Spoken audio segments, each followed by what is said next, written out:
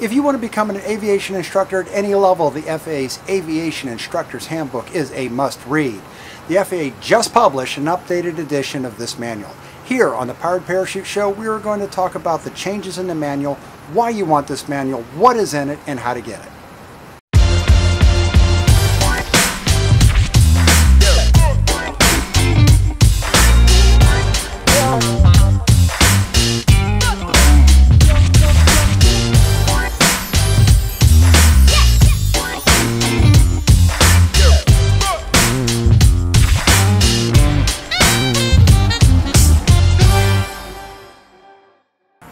Before we get rolling, I want to thank you for supporting the channel.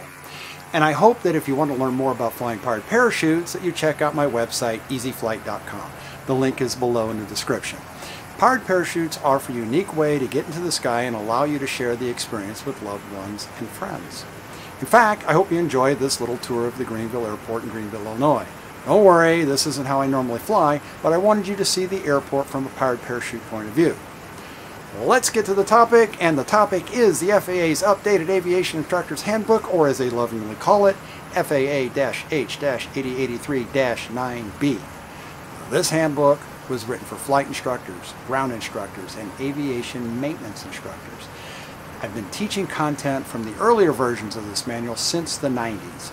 I appreciate the content, but I have noticed that a lot of pilots aren't particularly fond of the subject matter. After all, it doesn't seem to directly relate to flying. And those pilots are sort of correct. It directly relates to instructing. It covers topics like communication, psychology, teaching theory, and risk management. You know, the squishy topics that we need to know to be good instructors. Let's talk about the new edition and compare it to the previous version, which was released in 2008, over a decade ago. The layout of the handbook has changed a lot since that last edition. The content's very familiar, but how it's presented is different. Some things stand out immediately with a side-by-side comparison. The first thing that the new version doesn't have is a table of contents. I'm not crazy about this, since a table of contents really helps applicants during the check ride when they're trying to find an answer to an examiner's question. It reduces fumbling around in the book when applicants are under the stress of trying to find an answer quickly. Knowing the FAA, though, they wanted to keep the page count identical to the last edition. It is. And the 6 pages dedicated to the table of contents from the early version were sacrificed with the addition of other content in this new version. Another layout issue is that there are no chapter opening pages. The beginnings of chapters just kind of start with the text at the top of the new page. That reduces the professional look of the document, and on a practical level makes it a little more difficult to find new chapters. But doing that saves space. Again, I suspect that is because the FAA wanted to keep the page count identical with the prior edition. By the way, the FAA doesn't normally write or illustrate these handbooks themselves. They contract that out to vendors who bid on the handbook projects. The contract will specify the page count, amongst other things. The FAA certainly reviews the book before it's published, making it a collaborative effort. But certain things like page count are normally not negotiable after the contract is approved. The chapters are mostly the same, although they change the order. For example, risk management is now the first chapter in the book, but it's also the last chapter in the book. In total, there are over double the pages dedicated to risk management, with 38 pages in the new edition compared to 18 pages in the old edition. So perhaps we could see why some of the other areas were trimmed down. There's something else that's hard to miss, even if you aren't familiar with book layouts. The most obvious change is that they went from a 2-column layout to a single-column layout. Warning now, I'm about to get publishing geeky on you. Laying out a magazine and a book, which I am trying to do well, means that I had to study such things. So let me share. A 2-column layout is normally much easier to read with the 9 to 12 words at a time. That is something that's been studied. Those studies show that our eyes don't read character by character or even word by word. Rather, our eyes scan a line of a text, pausing momentarily to process groups of 3 or 4 words. Studies have found that a reader can make 3 or 4 such pauses on a line before it becomes tiring. So a major readability rule was broken because instead of 9 to 12 words in a line, the new handbook has 20 or more words in a line, about twice the standard. Now, this decision may have been made as a compromise. This makes the content far easier to read on a digital device. Instead of scrolling up and down from column to column on the same page, it's a straight read. Also, a lot of the text is organized into bullet points, and those seem easier for me to read because the bullets line up cleaner on the left side of the page. And since the document uses a lot of bold subheadings, it's nice to see them also line up on the side of the page. So overall, this is probably an improvement. We can walk through the chapters to give you a feel for what the handbook is all about. This will give you an insight into the kinds of things that instructors really need to know. This insight can help even if you're just a student learning to fly, or learning to do anything else for that matter. If for some reason things aren't clicking with your instructor, or your progress learning to fly doesn't seem to really be progressing, the answer may lie in this manual. So let's talk about those chapters. What I'm going to do is talk about the chapters themselves and list some of the main topics you can find in those chapters. If something seems a little confusing, that's at least one good reason to get the handbook and read it in detail. So let's start with Chapter 1, Risk Management and Single Pilot Resource Management. Aviation is a matter of balancing risk and benefit. What this chapter does is give pilots and instructors tools for analyzing that risk. This is the way it's organized. There are sections on principles of risk management, implementing the risk management process, flight risk assessment tools, the 3P model for pilots, pilot self-assessment, situational awareness, single pilot resources management or SRM, aeronautical decision making, teaching decision-making skills, and assessing SRM skills. This is a major emphasis area for the FAA, which is why so many pages are dedicated to it. Next, we come to Chapter 1, which is, well, the old Chapter 1, which is now Chapter 2, Human Behavior. This chapter talks about behavior and how it affects the learning process. It was written to help instructors understand why people act the way they do and how people learn. So it's really basically just psychology. Well, not just psychology. Psychology is a big deal. Teaching someone to fly can be intense for the student. Understanding human behavior, basic human needs, the defense mechanisms humans use that prevent learning, and how adults learn is critical for instructors. Some instructors instinctively know some of these things, but it's great to see a lot of important principles just spelled out. This is what the FAA does, and the handbook does it pretty well. This is also where the FAA discusses motivation. Motivation is so important for instructors to understand so their students can ultimately become pilots. Sections here include definitions of human behavior, motivation, maintaining motivation, human needs and motivation, defense mechanisms, learner emotional reactions, and teaching the adult learner. The next chapter is Chapter 3, the learning process.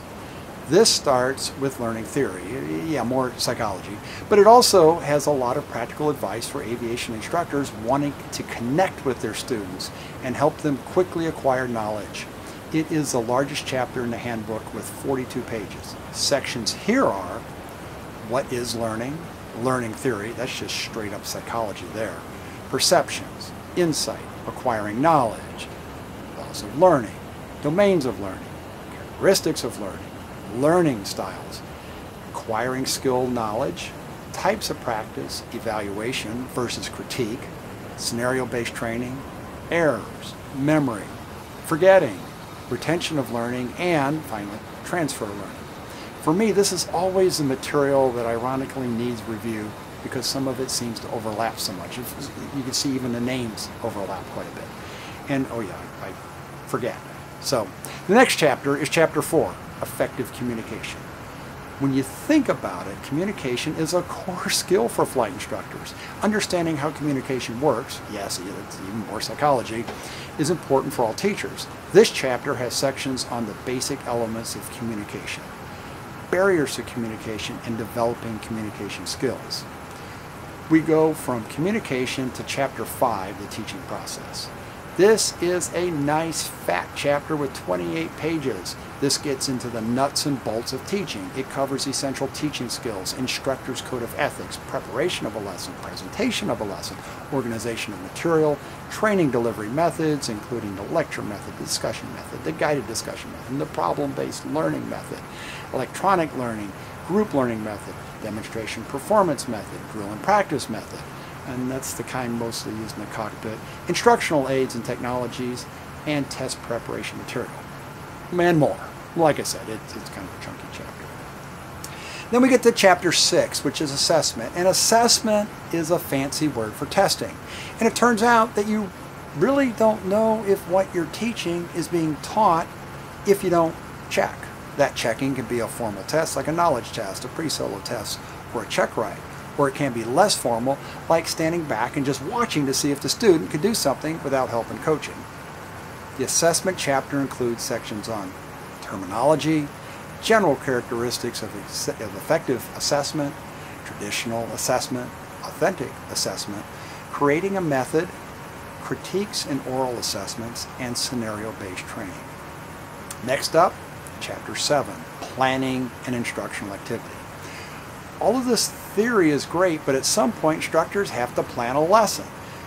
Good instructors have an entire syllabus to work from. Chapter 7 dives into the details of that process with sections on course of training, blocks of learning, training syllabus, lesson plans, and again, scenario-based training, and finally, single pilot resource management, which is kind of an again thing also. And then we get to chapter 8, aviation instructor responsibilities and professionalism. This chapter emphasizes the intangibles that not only are important to the FAA, but are important to students and help guide instructors who are striving to be the best at what they do. This chapter talks about aviation instructor responsibilities, specific flight instructor responsibilities, the aviation model code of conduct, safe practices and accident prevention, flight instructor qualifications, professionalism, evaluation of learner ability, and professional development. We're getting close to the end here, but next up is chapter 9, techniques of flight instruction. This chapter, and we're getting more and more detailed, gets into the nitty-gritty of flight instruction. Sure, there's always going to be some theory, but this is a chapter that talks specifically about ground instruction, simulator instruction, flight instruction, how it all ties together. Sections here include practical flight instructor strategies, integrating instruction techniques, demonstration performance training, positive exchange of flight controls, the sterile flight deck rule, use of distractions, integrated flight instruction, and assessment of piloting ability. And finally, the last chapter is chapter 10, teaching practical risk management during flight instruction. Chapter 10 talks about the same things covered in chapter 1. Only this time the focus is on how to teach risk management to students. The idea is to integrate it into the flight training experience early in order to produce safer pilots. Sections here are poor risk management and accident causality, risk management training through the private pilot level, risk management training for experienced pilots, and managing risk during flight instruction.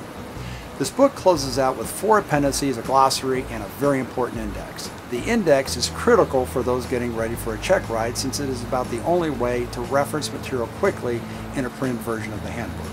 The appendices, though, include Appendix A, references, Appendix B, developing a test item bank, Appendix C, certificates, ratings, and endorsements, and Appendix D, personal minimums checklist. If you want to download the book for free, you can get it from the FAA's website. You can download the entire product, or you can download individual chapters as needed. If you still like paper, you could buy a printed version of the handbook from ASA and other publishers. Links to both the FAA page and the ASA page are down in the description, as well as a link to my main website, easyflight.com. Again, that's the place I hope you go if you want to learn more about how to learn to fly powered parachutes. Thanks so much for watching, and blue skies.